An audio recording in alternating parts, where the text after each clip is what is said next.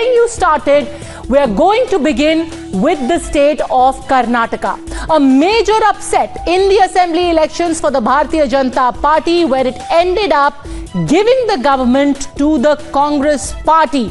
A well-coordinated campaign where the Congress swept to power with Siddaramaiah as chief minister. What happens in the Lok Sabha election? And the BJP and JDS together are getting 23 out of 28 seats here. The Congress 5 seats and others are at none. Let's take a look at the vote share now. And the vote share as compared to 2019, we'll show you comparison in just a bit, but the BJP and JDS together have 53%, the Congress 44% and others are at 3%. Let's take a look at the comparison of the seats between 2019 and 2024.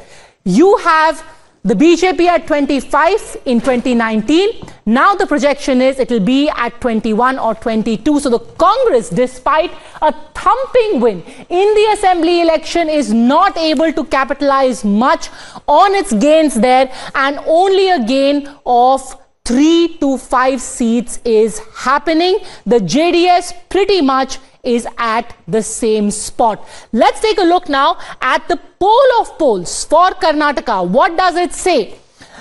The poll of polls again says that you have Access My India, NDA plus. All right, the PMark exit poll gives 22, Matrice gives 22, and we also give about 22, 20, 21 or 22. Let me quickly introduce to you the guest joining us now. Sanju Verma, national spokesperson of the BJP. Cephalogist Jemrug with me here in the studio. JVC Sriram, political strategist and commentator. Tushar Gupta, political analyst. Dr. Akashdeep Muni, political analyst. Tehseen Poonawala, all here with us. And we'll go state by state. First up, Karnataka. JVC, what do you make of these results? 21 or 22 I think seats? it's a stupendous performance, considering the fact that BJP had a drubbing in the assembly election. It is an vote for Modi, and we need to also look at how much of Lingayats are back to BJP. Because Lingayats had moved away in the assembly election. Now, if Lingayats plus Okaligas have come back to BJP, then that's a big story there. And we also need to look at Bangalore rural seat. Bangalore rural seat, is DK Suresh winning or is losing? If he is losing, then Tehseen Poonawala, I can tell you, there is going to be a conspiracy angle between DK Shivkumar and Siddaramaiah. No, and there are a lot of seats in the north as well, which are going the Congress's way. So what will be interesting to see, which are these seats that the Congress is gaining? What is your sense, Tehseen? My sense is, see, I have no reason to doubt your numbers, but I don't think the Lingayat vote, despite Shettar, etc., shifting, has gone decisively to the BJP. I do believe very strongly in Karnataka, the Congress will get 14 to 15 seats. I do believe this extremely strongly. Forget whatever I say as rhetoric. I'm not saying that. I do believe the Congress is an extremely strong organization, and it's a very resourceful organization. And both the states of Congress in Telangana and Karnataka, they fought very, very hard. They have no shortage of resources. Aggressive chief ministers and a deputy chief minister in DK. So I don't see why the Lingayat vote has gone back. In fact, yes, some amount of Lingayat votes would have gone, but not. The Vocaliga votes, the minorities vote, the Kurba vote, the SC vote is by and large with the Congress. I don't see those numbers changing. We'll do a slicing and dicing of the caste-wise data as well, but from what I know right now, the Kurba vote, over 50% of the Kurba vote has actually gone to the BJP. How? Among Vocaligas, the majority vote has gone to the BJP, and among the Lingayats also, majority vote has gone. That's what we are seeing in the exit poll. Jay, what do you make of these numbers? I would look at history. 2013 assembly elections, the BJP got about 39-40 seats. Yet 2014 parliamentary elections, the BJP was 17 on 28. 2000 cut to 10 years later, 23 assembly elections, the BJP is around 65. So therefore, a parliamentary number like 23 does not look unreal or unnatural. I think it's perfectly in tune with the last trend. Sanju Verma, you have reason to smile. Most people predicted a complete decimation of the BJP in the Lok Sabha in Karnataka. You have problems. You still have problems, the corruption tag, the infighting, but 22. Last time you had 25, this time you have 22. Padmaja, if there's one person on the panel who's smiling more than me, it's Tehseen. I say that on a lighter note. But coming to the more... I'm smiling looking at you smile. Sorry, I'm smiling looking at you smile. Okay, good. Good, Tehseen. I'm not in the mood to fight today because the numbers on Padmaja's, screen, they tell a story. And the story is, फिर से इस बार तीसरी बार मोदी सरकार.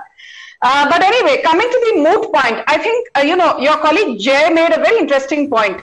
BJP's worst performance in Karnataka assembly elections was 2013 when we got 40 seats only. But in the subsequent Lok Sabha elections, our tally was 19 seats. Which then became, 17 to 19 seats is what we got in 2014. It was again sub 20 in 2019. We got 25 seats in 2019. The limited point is this. Karnataka Congress's best performance in last 3 Lok Sabha elections, 2009, 14 and 2019 is 9 seats.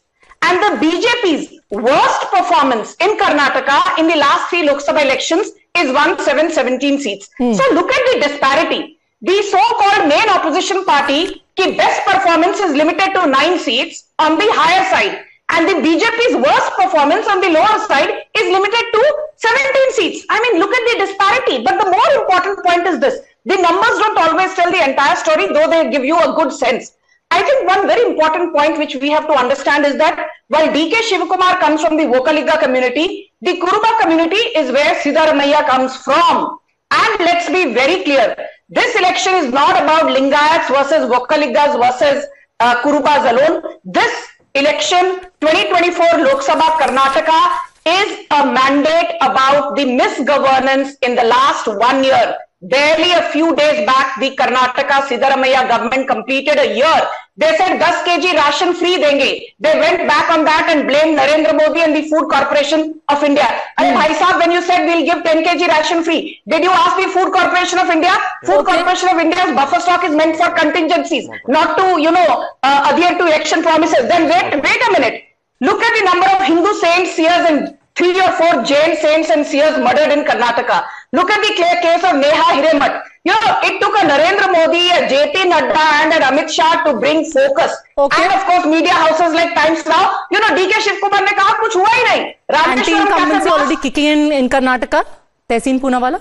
I don't believe these numbers. I believe all your other numbers, but I don't believe Karnataka numbers for sure. I believe the Congress is getting 14 to 15, worst case scenario. But on the rice thing, I just want to say that rice from the scheme, that was the flagship scheme of the Prime Minister, the rice was being sold by the government, the union government, for alcohol and not being given to poor people.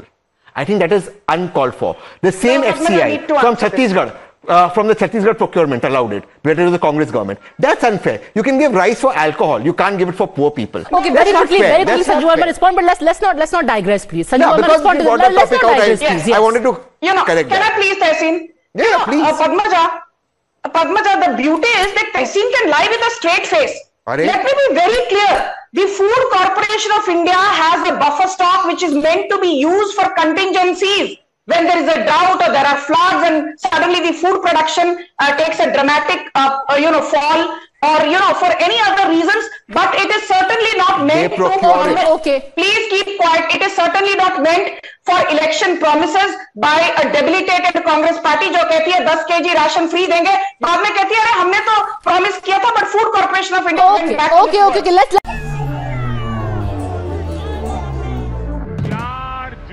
2024 ये तारीख भारत का भविष्य तय करने जा रही है। 4 जून नरेंद्र मोदी हिंदुस्तान के प्रधानमंत्री नहीं रहेंगे।